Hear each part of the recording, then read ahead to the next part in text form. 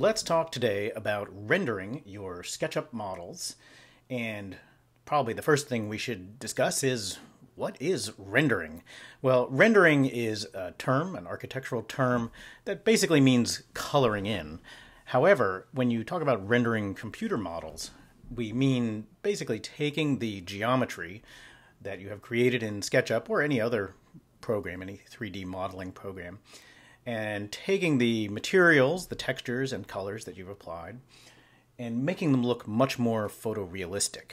And the way that this works is it takes those either colors or image-based patterns and kind of applies them in a very precise manner, much more detailed than we tend to see in our just normal day-to-day SketchUp use. It also will create lighting that kind of bounces around in your space. And that also makes things look much more realistic because they're sort of based in physical reality. So the first thing we need to do is get a renderer. SketchUp doesn't have one kind of natively. So one that we have been using recently is called Enscape. And if you go to our Pages section of Canvas, what you'll see is there's a link down here under SketchUp and related things to Enscape. Just click on that and it will open up a new tab. You can download this right onto your own computer. Couple of caveats. The biggest one is going to be that it only works on Windows. So you Mac users, you can either use the desktop computers that are available in the classroom, and you can just email yourself or use Dropbox or Google Drive to send your SketchUp file to yourself and work on it on the desktop. You can also install what's called Boot Camp. Boot Camp allows you to run Windows on your machine. And if you install Boot Camp, install Windows, you can then install SketchUp. And your free student license, I believe, does give you 2 installations of SketchUp. So you can have one running on the PC side of your computer and one on the Mac side. And if you run Boot Camp, which is different than something called Parallels. Parallels runs alongside the Mac programs on your computer. This will require actually restarting your computer. Anyway, with any luck, it will run on your computer. Enscape, I will warn you, is a little picky on its graphics cards, so some computers, either older computers or computers that just aren't using Enscape's favorite graphics cards, they will have some crashiness to it. Either way, sign up, plugging in your information. We're going to be using Enscape with Revit and SketchUp, so you can check both of those off. And sooner or later, you're going to need to install Windows anyway if you're a Mac user, because we do use Revit in our department, so you'll have to get used to it. But if you install Boot Camp first, that makes life easier when you go later on to install Parallels, which makes it easier using Revit. Anyway, I've already got it on my computer. So here we are in SketchUp, and first of all, you can see that I have gussied up my model a little bit. I've added some fun things, finished putting in doors on my exterior kind of curtain wall, added a whole bunch of lighting that wasn't there before, some down lighting, some lighting on the tabletops, even some lighting, both downlights on the countertop and also decorative lighting over the service area. Just having a little fun with my project. So you might say, where is Enscape? Well, Enscape is hidden. It's a menu, like we've seen other kind of toolbars. Just right-click on a blank area of your toolbar, and you should see 2 Enscape menus, 2 for the price of 1. You should get one that's Enscape and then Enscape Capturing, which we'll get to in a later lecture. So I'll just call up the Enscape menu. The initial Enscape tool that you're going to be worrying about is Start Enscape. And I'll just click on Start Enscape, and it takes about 30 seconds or so. And what I'm going to do here, I'm going to make my computer show you kind of a split screen. If you drag your window up to the upper right corner, you'll see a little kind of, ripple. If you drag it down a little bit from that ripple, what it will do is it will make your window that you were dragging kind of cover half the screen, and then you can click on the other window and it will make that fill the other half of the screen. This view here on the right is the same view as what we're looking at here. You'll notice, first of all, that there are some navigation keys. Now, I am not super familiar with video games, but my son, who is, tells me that these are common for PC, Windows computer-based video games. WASD are the keys. I'm going to use the arrow keys here just for a second. What you'll see is that if you use those keys, in combination with clicking and dragging the left button, you can navigate your space pretty well. Now, if you're finding that it's too small a window, you can come in here and maximize the window, but I'm going to just leave them as kind of side by side because I have a couple of things that I want to show you how to do. I can also, as mentioned, click and drag with the left button, but I can scroll, and that allows me to kind of zoom in on things a little more in a manner which is more familiar to the SketchUp interface. I can also hide that menu. If you look here, there are some keyboard shortcuts that tell you how to hide the instructions. H will do that. You can also tap M to show you a little map, and you see here it shows you where you are in the project, and as you look around, the map will indicate it. You can even make the map a little bigger. This is handy for larger projects where you might get lost and you have no idea where you are. I'm going to hide that map also. So there we go. That's the basic interface. Now, the first trick that you can do with Enscape, if you hold down the Shift key and drag the right button, and if I look here on my keyboard shortcuts, it shows me that it will change the time of day. Now, this is awfully handy in a space like ours that has a lot of glass, and I can drag this and make it, say, early morning. See how the sun becomes kind of more, I don't know, dawn-like. Very pretty color to the light. If I drag it too far, it becomes nighttime, and now we can't see anything. So, and the reason we can't see anything, we don't have any electric lighting turned on in our project yet, so don't do that. You might say, well, whoop-de-doo, this is not all that exciting. Well, first of all, one thing to notice is that the resolution of your screen is going to be a little low, and the reason is that what Enscape does is it kind of makes it go faster by doing a lower resolution. However, when you export the image, you'll see that it comes in as a higher resolution. So don't get worried if it's looking a little dotty. Some PC screens are better than others, so you might see more or less kind of drama there. Now, let's talk a little bit about making materials in Enscape. Now, Enscape respects all the SketchUp materials. You can see here that I have colors, and I also have texture-based materials. Some are inside components, some are outside components. How do we change those?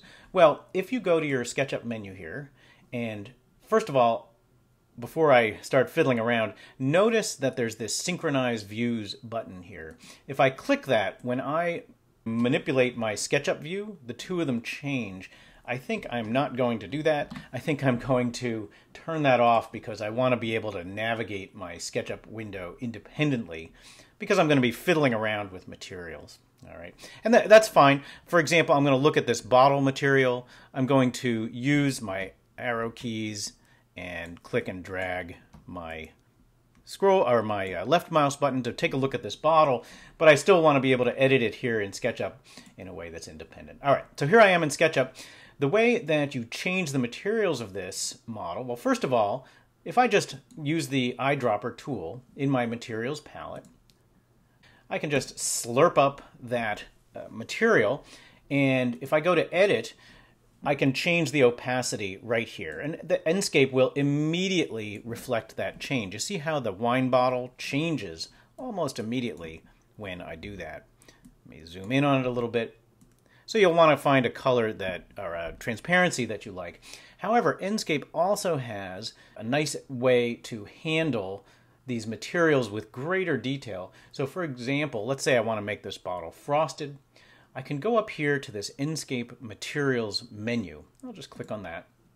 First of all, it just assumes it's a generic material, which is fine.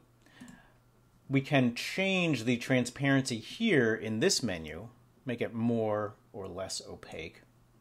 And then you'll see that there's other things we can do. We can tint the glass. All right, so we have more advanced colors. You're basically mixing colors here. And you can see this color now ends up being, I don't know, more of a sepia. Very nice. But then there's even a button for frosted glass. And it's a little hard to see. Let me see if I can zoom in a little bit on my material here. But if you check on that, you'll see that the glass looks a little bit more frosty. Then there's other things that you can do. You can have completely reflective reflections if they're not, that's a funny way to put it, if they're not so rough. But if you make them rougher, you see how the reflections get softer. That would be typical of frosted glass, so I'll turn that on. You can also have it be more or less specular, which is to say fully reflective, as opposed to the roughness, slightly different settings. So there we go. I have a very nice glass bottle. By the way, if you tap the space bar, what you'll find is normally I can fly through walls, I can fly through furniture. If you tap the space bar, you go into what's called walk mode, and that will force you to not be able to fly through walls and doors. Not everybody likes that, and what I'm using fly mode, and that allows me to get down low here so that I can see some of these materials that I want to show you. So what do I want to show you? Well, next silly trick that we can do, I'm going to go back to the select button here in my SketchUp materials, click select, and I'm going to grab this material that is painted onto my signage here.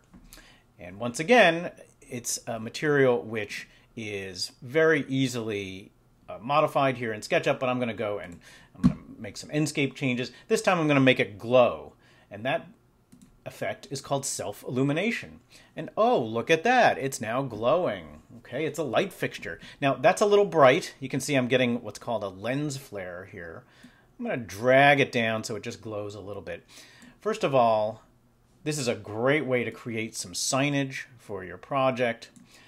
But what you'll find is it can be sometimes difficult as you add in lighting. Enscape will try to adjust the exposure. So I'm not going to fiddle with the brightness too much here, but I know that 16 candela per meter squared is about right for a sign. You can also change the color of the light coming out of it. Now when Enscape makes a glowing material, that glow, I'll just drag this luminance up here a little bit, the glow can have a color. You see how the color is now kind of, I don't know, salmon or something like that. So be aware of that when you take a colored material and add some lighting to it, it will have that unusual effect of creating a kind of weird color. Even now, I can see a little bit of a salmon color on this wall. Other things that you can do besides glowing materials, I'm going to come back here, use my select tool.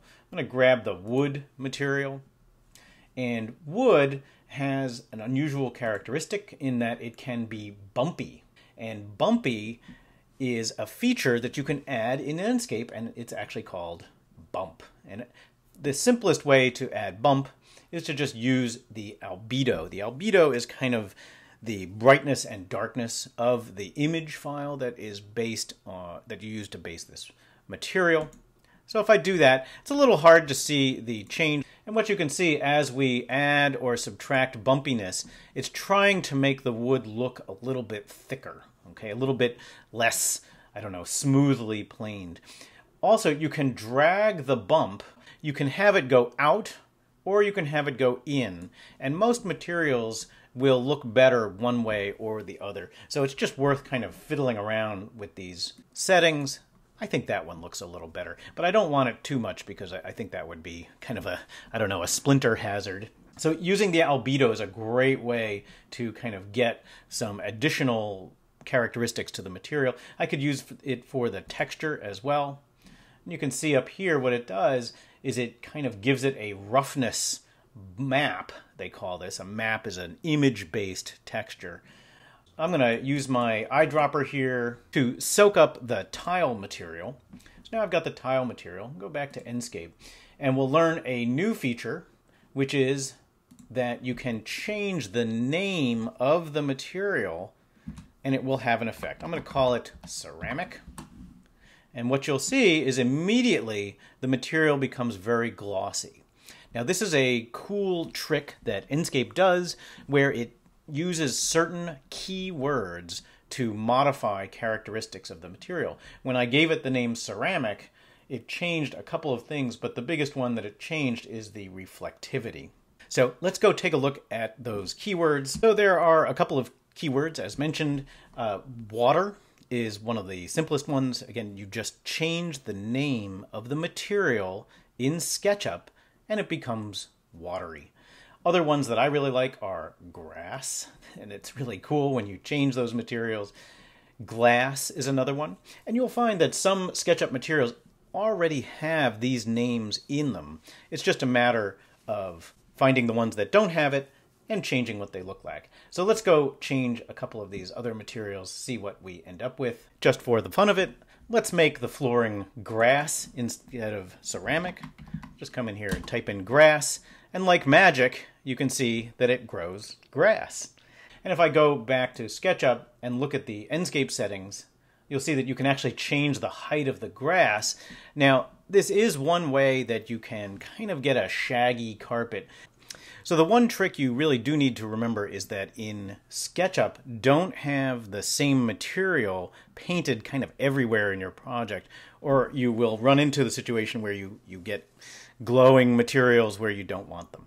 Anyway, back here in SketchUp, I have made the floor back to tile, ceramic. However, what you'll see is that that's a little slippery. We can just add in some roughness to it. And one trick, if you're experimenting with these things, is to have the image disappear, and just by using image fade, and you'll see that it's super glossy, and you can make it even more glossy, like a mirror, by dragging up the specular setting, or drag it down so that it's not so reflective, and maybe a little rough, kind of like you would expect in a floor. And now I'll drag the image back in, and you can see that that looks a little bit more realistic. You can also use the albedo for texture if you want. See if that works better. I don't think it does, so I'm going to use the waste bucket here to throw out that albedo-based texture. But maybe a bump map will work. Let's try that. Oh, and that does work nicely. You can see how the grout lines look a little bit nicer. You can drag this up so that the bump sticks out, or you can drag it the other way and see if it looks better the other way. I think it looked better the first way, so we'll leave it over there. What other fun tricks can you do with your materials? Well, I'll show you one that is kind of handy here in SketchUp. But what I can do, I'm going to slurp up that material. It's just a kind of bisque colored material. Let me go in and synchronize my views briefly so that I can see the material. You can see the synchronization is not 100% perfect, of course.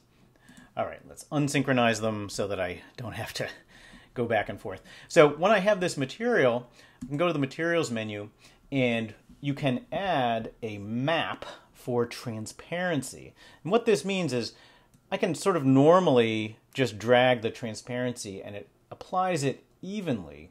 However, if I use a map, a texture map for that transparency, and that's basically an image file, and I'm going to go to my desktop here, find an image file that I was using.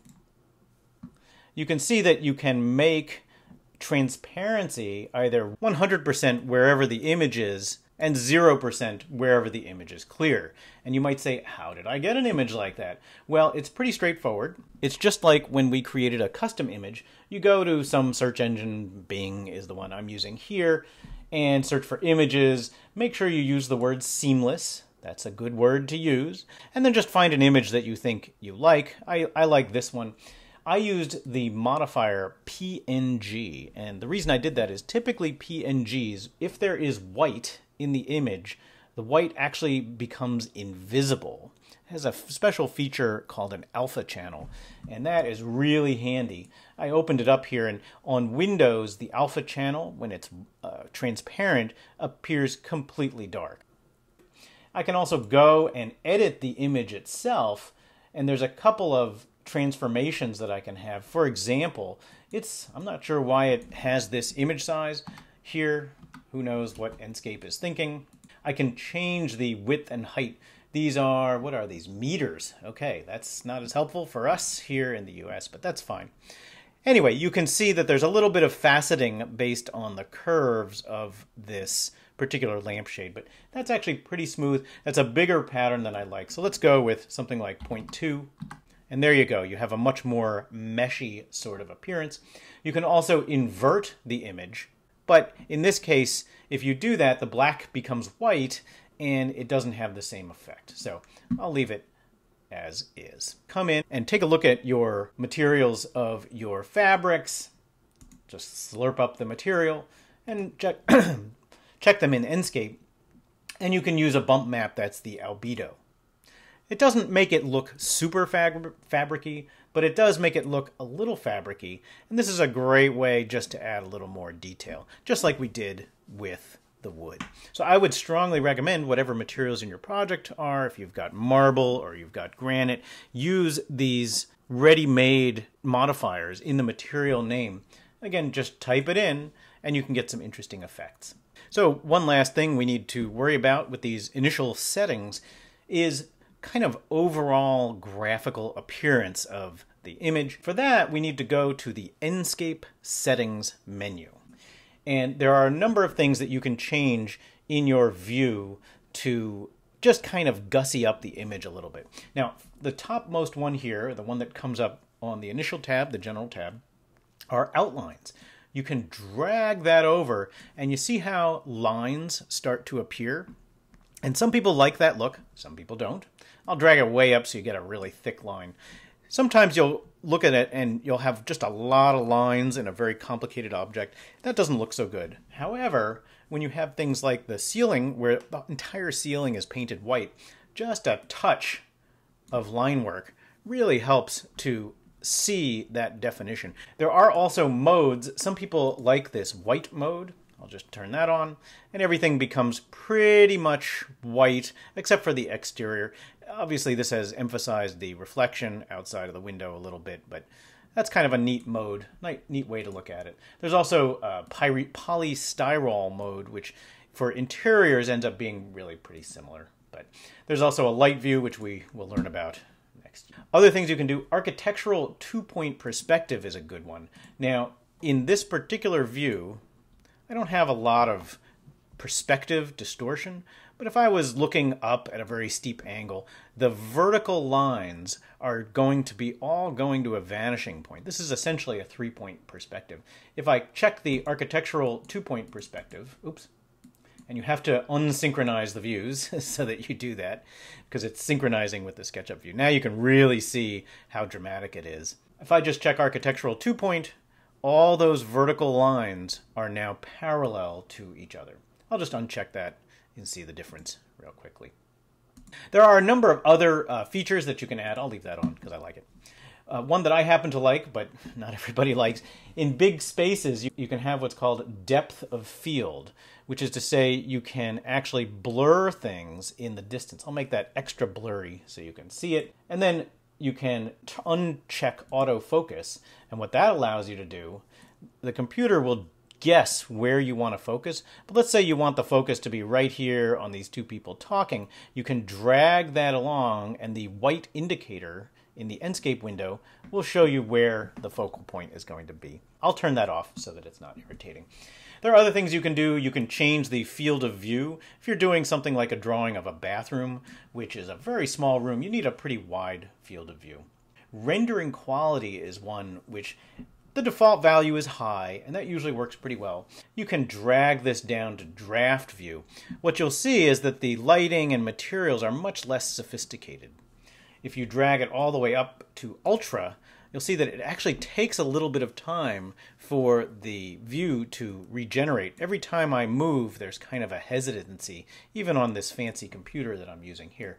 So leaving that at high is fine. Now there are a couple other fun things that you can do. If you go to the image menu, you can change the contrast, you can change the saturation if you want it to be more of a black and white view. I tend to think these are actually kind of nice. The SketchUp colors are a little bold. See how much nicer these tablecloths are now that I've desaturated them. But you can move it back or just reset this tab, reset it.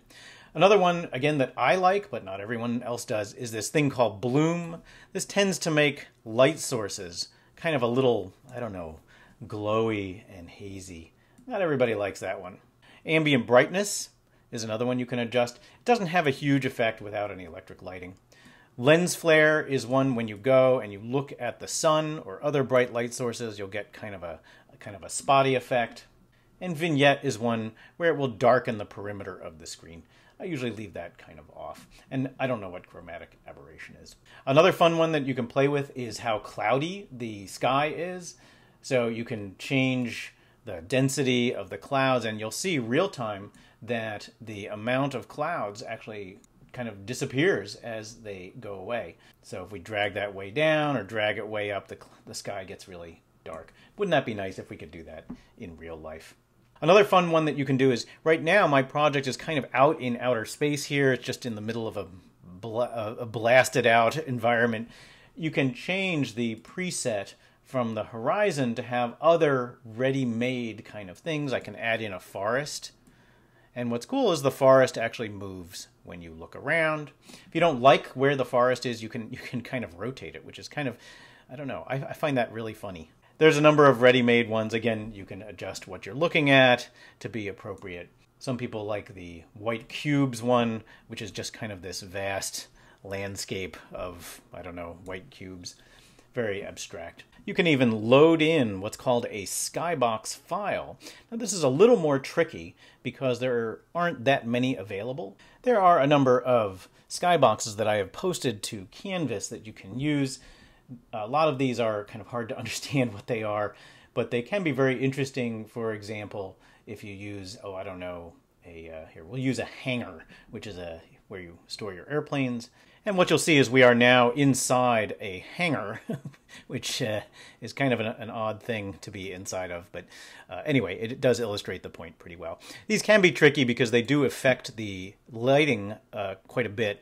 It depends which one you use. There's one that's a beach that can affect that. But so your mission for this stage of using rendering is to call up Enscape, take a look at your model in Enscape, and see what the file looks like.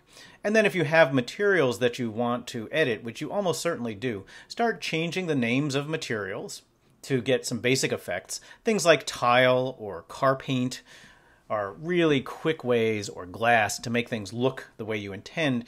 And then when you've created your view that you like, maximize the Enscape window. And when you do that, by the way, you'll see that the perspective changes slightly. The field of view is the same, but it tries to fill your screen. You can type Shift, or hold down Shift and tap F11, and that will save a picture of your screen onto your computer.